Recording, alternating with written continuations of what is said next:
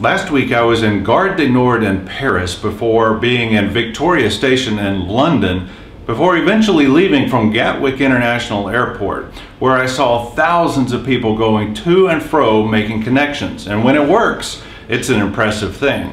Last week, a trending topic on Twitter was the fact that the connection stopped being made for 24 minutes.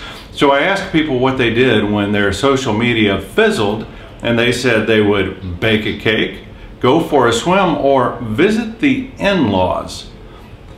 When your social media fizzles, you can go to whentwitterisdown.com to get an idea of how you can keep that sizzle in your social media. From Greensboro, North Carolina, that's this week's Social Sizzle.